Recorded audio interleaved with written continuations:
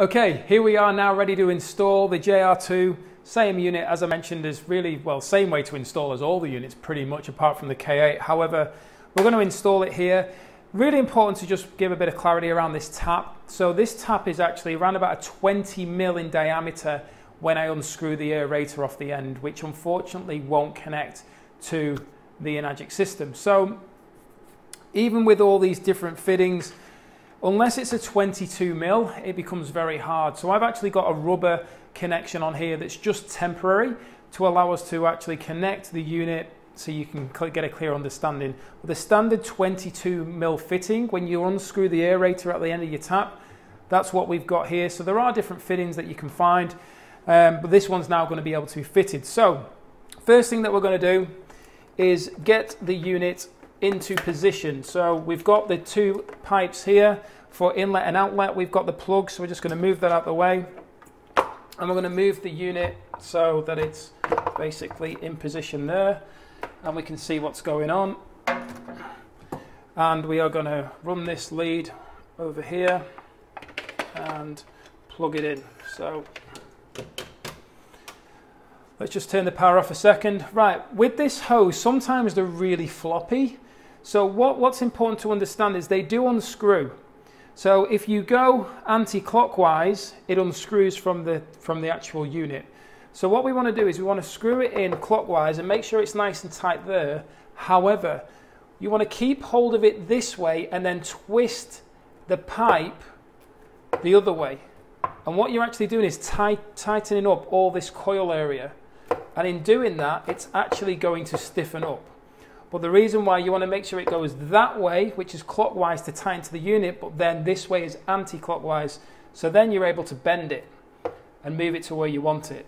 Something really simple but important to be aware of. You're going to take the end pipe off. We're going to keep that for if we're ever moving, we're ever sending the unit back. Really good to know. The next thing we're going to do is get clarity on our pipe. So this is the exit hose. Now, it doesn't need to remain that length. In all fairness, I think it's bloody ugly, keeping it that long. So what I like to do is make sure everything's fitted as neat as possible. So this kitchen is really nice. It's open plan. Naturally, the owner wouldn't want this to be sat there looking ugly. So there's a few different options. I mentioned before about this little pipe you can have. So if you were to cut this and put that in place on there, then this can actually sit and pour out the water. So remember, the 2.5 come out here. Anything that's the runoff, when you get in the 9.5, the 4.5 would run off. So we could actually fit this there and have this pipe going into it. So we can make that work, but I just don't like this, to be fair. So what I'd actually do is I'd cut this, because we've got another suction pipe here. Now, what's important to be aware of, for the clean with the JR2 and the SD501, you need to be able to put this pipe and this pipe in a glass. So you need to make sure that there's enough length on this. So you can't cut it really short because you won't have enough length. So what I'd do is I'd probably take it to there and cut it. Now, you can get more of this pipe from Enagic, so don't worry about that. If you cut it too short, you can order some more pipe. You're going to get this little suction bit here, stick that on, and then you can choose to put it over there. I'd probably choose to have it round about here. Okay, so it's coming out there. It's keeping it close to the unit. The next thing that we want to do is make sure we're connecting the inlet pipe, which is the white pipe.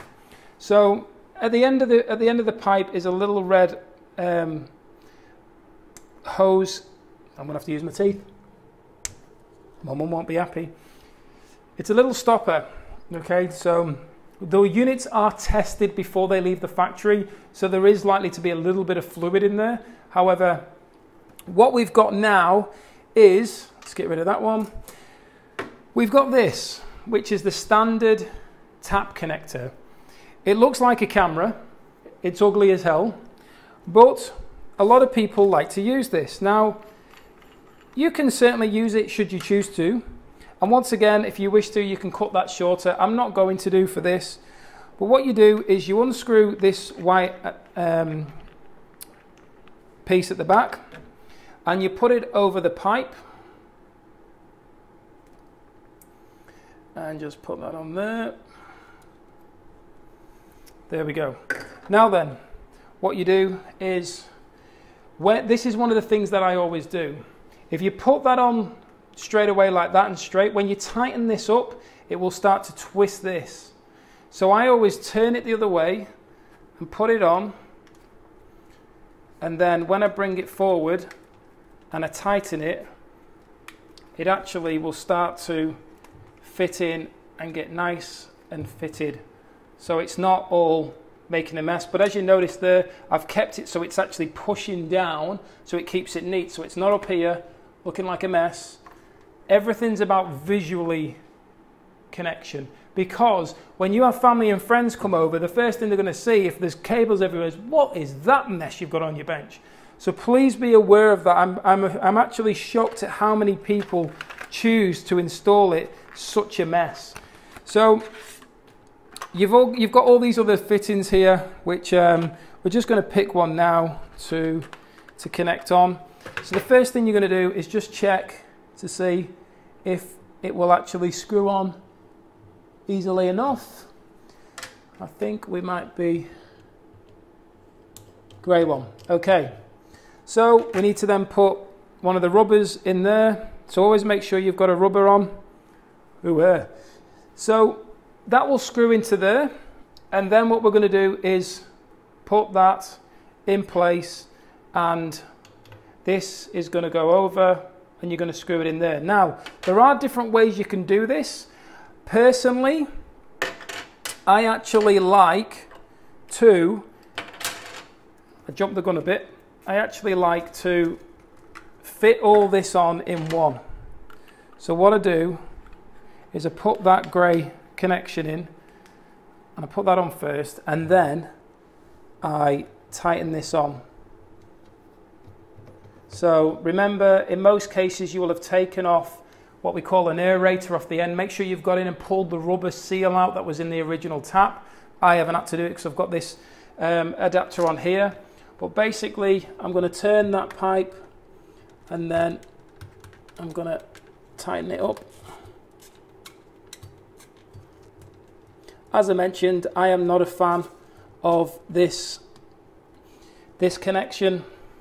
So what I'm going to do now is basically, now it's in place, it's all connected up, it's all ready to go, to be fair. So what I'm going to do is I'm going to turn the tap on. As you can see, tap water comes out the bottom.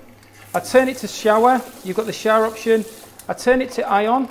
The water now is going into the unit and it's going to come out of this part. As I mentioned earlier on, this is only a rubber connection that's on there temporarily to help just get this installed to show you. However, don't worry about that water coming out there. Now then, I'm going to leave this running for a while. It's actually just flushing through the system. The power isn't on. It's perfectly fine, but what's important to be aware of, the unit works without the power on. It doesn't charge the water though. So the water is still flowing through right now, going through the filter and actually creating filtered water. But whenever you get your unit, it's really important that you run the water for several minutes to actually flush out the filter. Very important you do that. So I just leave that running for a while. As we know, that's all good. Now then, I do have another connection which Beth will kindly get to me for the tap.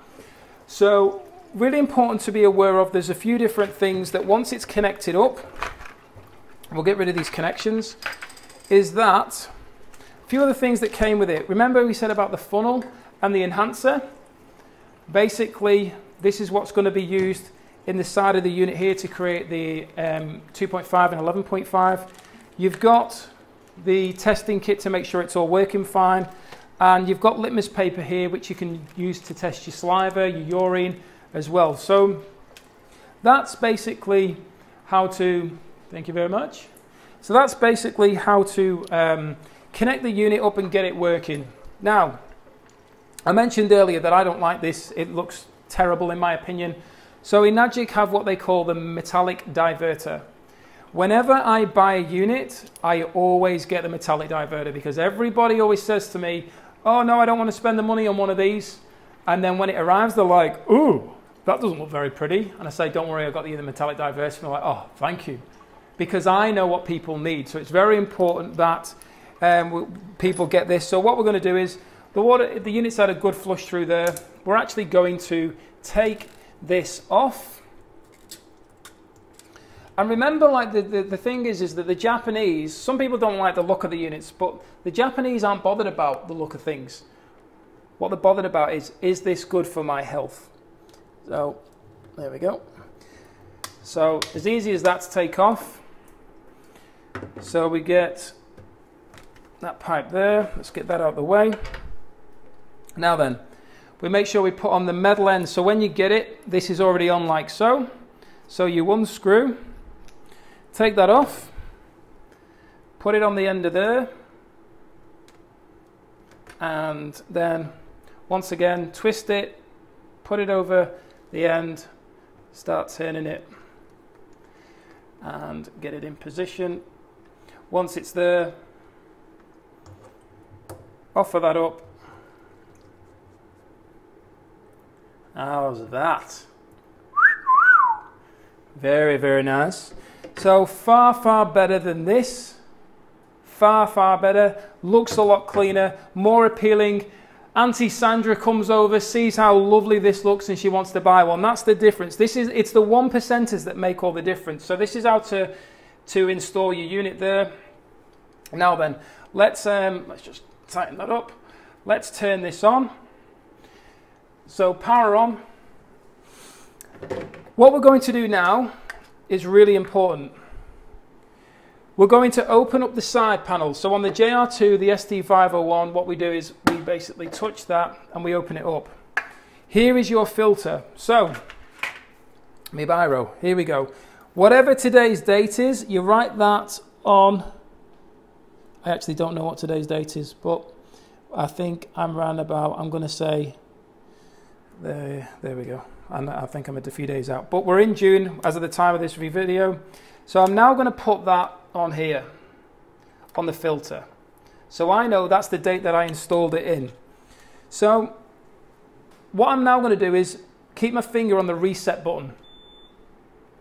So that's actually now reset the filter. Filter reset, you can see it. Now the machine knows that it's ready to start counting the amount of liters that are going through it. The filter will do 6,000 liters, but it's designed to be changed within 12 months. So please be aware of that. It's basically 17 liters of water a day. So if you're giving out water trials or you've got a large family, you're probably going to go through a filter easily a year. However, if you're on your own or there's just a couple of you and you're not drinking much water, drink more. If you're not drinking much water, then definitely be aware that 12 months, maybe make a note in the calendar, whatever you need to do, you need to be changing the filter, okay? So we can cover that now. We've taken care of that. The next thing that we're going to do is get the enhancer into the tank. So it's as simple as just pulling the side panel off. And on the side panel, on the SD501 Platinum, it doesn't have this label. But basically what this label says is to when you put the solution in here for the first time, you've just got to let the unit keep pulling it in and sucking it in because it fills up the line to when it needs to add it to the actual unit when it wants to create the 2.5 waters. So take the lid off, very easy, just pulls off the top. Get your funnel in place. Open up your enhancer and pour that into the unit. So it'll take the full bottle of it. As you'll start to see, the red little ball will start to rise. Once it gets to a certain level, here we go. Come on. Don't be shy now. Here we go. It's going to get some legs now. So then once that's done, we can get that out of the way. We're going to take the lid off and we're going to actually put the lid back on that and we're going to slide it. We're just going to actually check first. Inside here is a little nipple with a rubber on it. So you want to make sure that the rubber is around that nipple and hasn't fallen off, and you're going to push that in place. That's going to help seal the saline solution in there. The actual top pit, which is here, is for, it's used basically if you have no minerals in your water. So you put a calcium chamber in there to help add the mineral into the water to create the electrolysis process.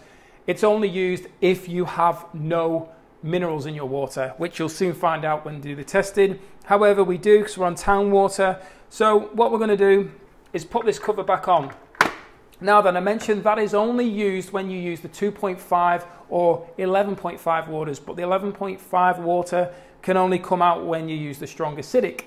Now then, let's start this running and I'll show you what's going on. So we've got tap, we turn the valve, comes through here and comes out. So let's just put that down there so it's not making too much noise while I'm talking. Beautiful. Now then, Kangen water at the moment is coming out there, which we know is 9. Push the button. You're going to get 8.5, you got now 9. When you press the button again, it flashes. This is what it's doing, is it's flushing out the 9 that was in there, and now once it goes solid, it's ready to go with 9.5. Really important, so if you change down to beauty water, it's going to beep, because beauty water is between 4.5 and 6 pH. Therefore, it's warning you, and as you can see, it's red, it's warning you, don't drink this. It's better than a lot of bottled waters, however, don't drink it, okay? Now then, the one thing that we want to do is go to strong acidic water. With strong acidic water, the flow rate's got to be lower. What it's now doing is it's going to start sucking in this fluid, and it's going to say enhancer refill, because it needs to suck it in. So at the moment now, you've got to run it for around about the first time you use it, you've got to keep it running for about a minute to suck that fluid in and make sure that it's actually there you go, refill solution. So all you do is you leave it running. Just leave it running and it will eventually find that solution and it will be in the system. So it will go off. It may sound annoying, but it will go off. So the important thing is when you're actually running your 2.5 strong acidic water, that's going to be coming out the bottom, the 2.5 for disinfecting. What's coming out the top at the same time is the 11.5 for degreasing. As you've just seen, it's accepted that solution, so now the line is full for when you need it. You won't have to do that the next time you use it. It will be in there unless you run out. And if you run out, you're going to see the red ball come down here to the bottom. However, at the moment now it's running through the strong acidic water. So let's do a quick test to show the difference. So we know that this, on this pH chart, basically what we've got is, we know acidity is going to be, well, this is 2.5, so it's going to come out really deep dark orange. And then we know alkalinity is going to be, the alkalized water is going to be very high in the purple. So what I'm going to do is with these pH drops, to make sure that the unit's working fine, I'm going to get the 2.5 coming out here, put some of that in there, and then I'm going to put 2 drops in just to show you what's going on. As you can see, it's very, very acidic. Now then, watch what happens when I get the strong alkalized water. It's turned purple. So I now know that the unit is actually producing the water. If it didn't do that, there's no minerals in the water and therefore you'd need the calcium chamber. So I'm going to now, whenever you're using the strong acidic water or the degreasing water, the 11.5, you've got to, when you've finished with it, press one of the buttons, ideally press Kangen water. Now what it's doing is it's cleaning. It's actually flushing out the saline solution, the electrolysis enhancer, from in the chamber, so you're not going to be drinking it. If you drink it, it just tastes really salty. It doesn't taste very nice. However, one of the things to be aware of, and this is in no way, shape or form a claim, that if you've had a big night drinking alcohol and you want to make sure that you're hydrated and okay and not having a hangover the next day, then, as you see it's gone off, then you can come and get the 11.5 from here and drink a pint of it. And I guarantee you, you will feel fantastic in the morning. It's not a claim, but every single person that's done it's gone, I had no hangover and I feel amazing. So there's got to be something in it. There we go. So that's something that you can do to make sure that you're getting your body hydrated effectively. Oh, turned it the wrong way. So that's in place now. So you've got a clear understanding that whenever you run the strong acidic water, make sure you flush it out. Now then, the only other thing to be aware of is every time you use the unit, on the JR2, the LeveLuk R, the SD501, after approximately 15 minutes of use, or no use over 24 hours, or 30 litres of water that have gone through the unit needs to do its own clean. And what will happen is, you'll turn the water off, it will go off as normal, but when you come back to use it, it will come up cleans. And all that means is keep running the water, just leave the water running, and the unit is cleaning itself. And after 30 seconds, don't stop it until it's finished, but after 30 seconds, it will go off and it will say Kangen water, or whatever water you wanted. So very important that you're aware of that. That's for the LeveLuk R, the JR2 and the SD501 units. The K8 does its own clean automatically. So don't worry about that. The other thing to be aware of as well is that with these units, you've just got to make sure you do not put hot water through them. They do not like hot water. That will damage the plates if you keep putting hot water continuously through it. But in a nutshell, that's really it. The e-clean, which we're going to get into in another video, is a very simple process which is to be done every 2 weeks.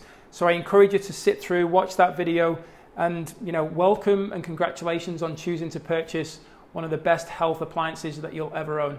Thank you for your time. Bye-bye.